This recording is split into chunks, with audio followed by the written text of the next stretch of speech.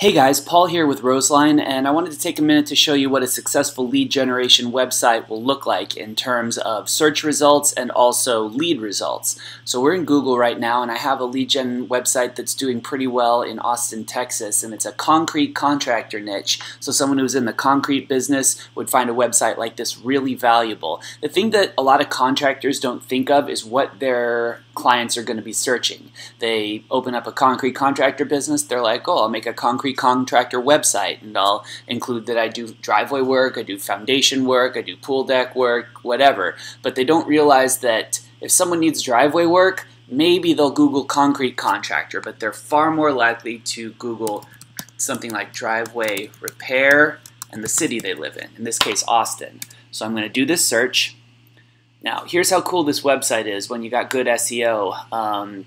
Right now, this is the map results, and for this particular keyword, my website is the only thing that pops up as a map result. This is my photos. I have a non-specific address that refers to the range of service, and this phone number, remember that 3525 phone number? That's my tracking number. I'll talk more about that later. That's the map results. Now, on the organic results, we've got 2 ads, and then Yelp, Best Repair in Austin, Home Advisor, 5 concrete repairs and resurfacers, and then the driveway guys. This is my website, 3525 for this keyword. It is one of the it's the number one local business that pops up, and a lot of people are going to notice this. They're going to see the phone number in the search results. That might be as far as they get. They're like, I better dial this number if I want to quote. This must be one of the best guys in town because he's popping up near first. They might add TX to their search. In this case, the results are the same, only 1 ad, but I'm still number 3, only behind Yelp and Home Advisor, and I'm the only result in the map. Let's try replacement, driveway replacement, Austin, Texas. Again, I'm the only one who comes up in the map results, and I'm the number 4 organic result behind 2 Yelp pages and 1 Home Advisor. If I take off the TX, sometimes that changes results a little bit. Here I've got a little bit of competition. Here there are 3 different websites in the map results, but once again, Driveway Repair Austin 3525, that phone number, I'm the number 1 map result, and I'm the number 2 organic result, only behind Yelp, a non-specific Yelp page that isn't even advertising a particular business.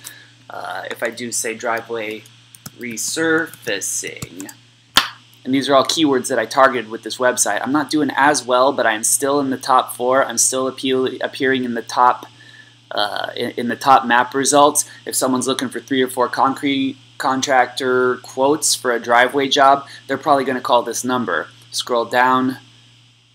Let's see, Sundeck is beating me, and Texas Premier Code is beating me in this keyword, which means I might want to put some more attention into this keyword in my website. I might want to add it a couple of times, maybe make a couple of links targeting it. But if I add TX, which someone might search, now I'm number 2 in these map results, and I'm back to number 3. So this is some pretty good organic SEO, some pretty good map SEO.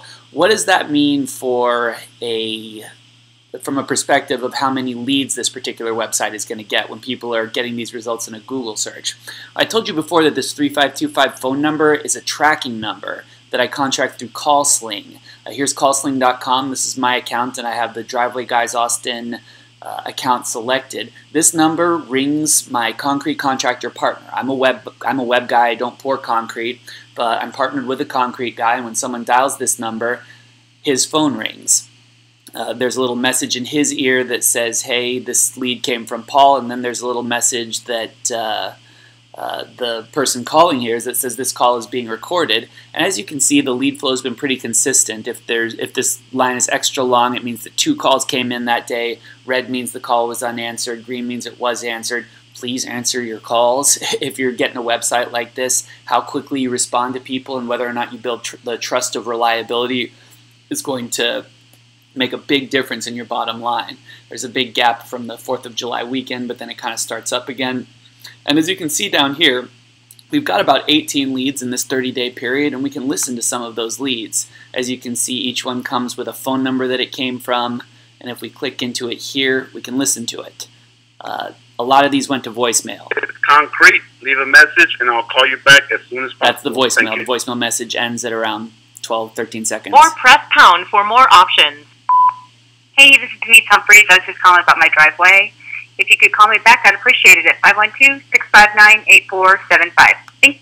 See, that's a real person calling about driveway work. They came through that phone number, which is prominently placed in the map results and prominently placed in the organic search results. Even Sundeck didn't have that. There wouldn't be a phone number for Sundeck to call if someone turned that up in a search result. Let's look at another one. This one's from Brooklyn. This is a marketing call. We don't get too many of those. After the first couple of weeks, the marketers pretty much just give up. Here's most of these, as you can see, are from Austin, Texas. Here's one from San Antonio, but it actually was a qualified lead, and my guy actually does work in San Antonio. Let's give this a listen. He picked this up.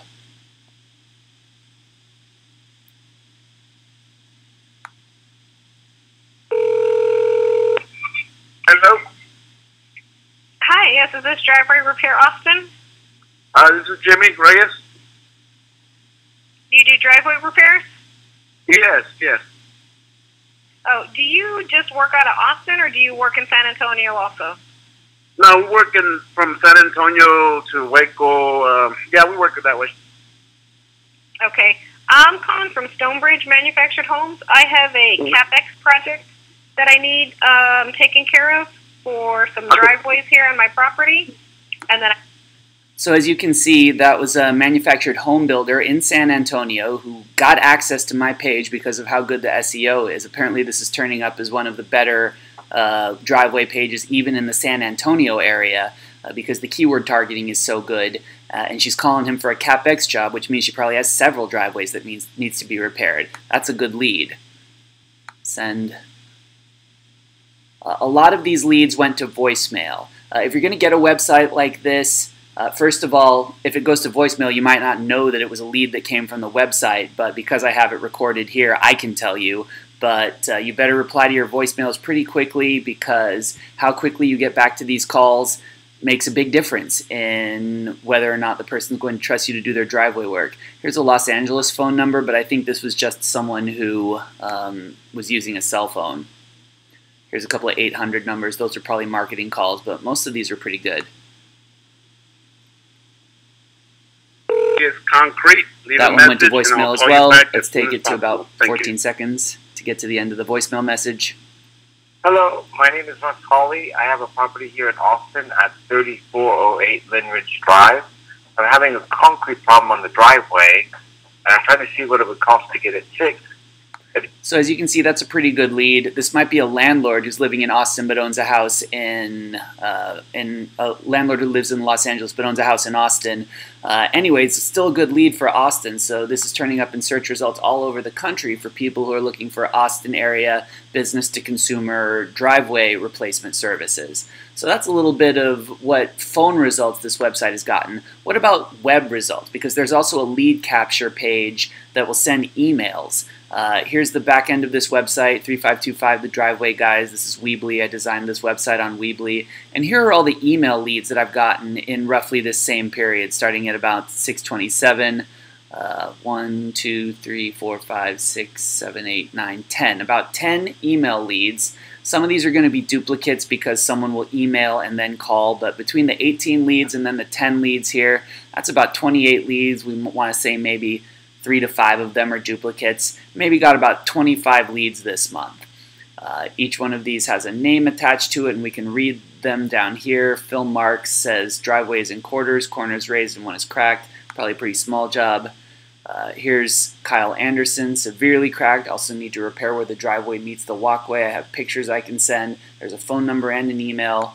Here's another one, roots have raised broken driveway. These are all real people who are responding to this website, which you can see is popping up in serious Google searches for this particular niche. So, what does this all mean for this business? They're getting all these extra leads that they wouldn't have gotten because he has targeted web searches working for him.